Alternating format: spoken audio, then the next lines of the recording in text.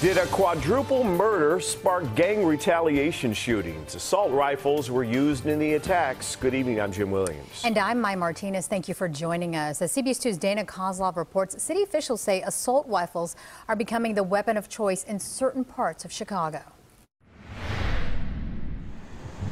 Twice in 15 hours, bullet casings from what's believed to be assault rifles litter a southwest side street. In this shooting, 2 men were hit, neither one a gang member. They were getting ready to open the store. Abed Ayesh's brother, Odai, was one of them. It was an assault rifle, and he had a son with him who was 6 years old. So thank God nothing happened there.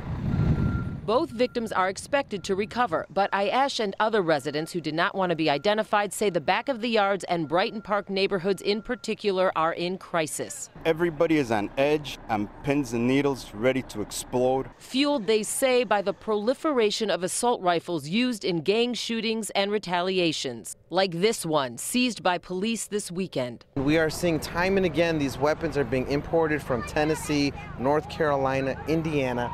People are buying them by the trunk load, $300 a pop for an AK-47, bringing it to our streets. Alderman Lopez says retaliation shootings have become almost like a game to gang members. He says they even keep track of victims on social media. This, he believes, is retaliation for that quadruple murder Friday night. All 4 of those victims were found shot to death in a car in Brighton Park With an assault rifle with 30-plus rounds unloaded on the vehicle. Stop the violence! Stop the violence! Alderman Lopez was set to take part in an anti-violence walk when he got the call about the morning shooting. Ayesh says his family has had enough. They don't want to live here no more. It's just, that I can tell you this, the gangbangers won.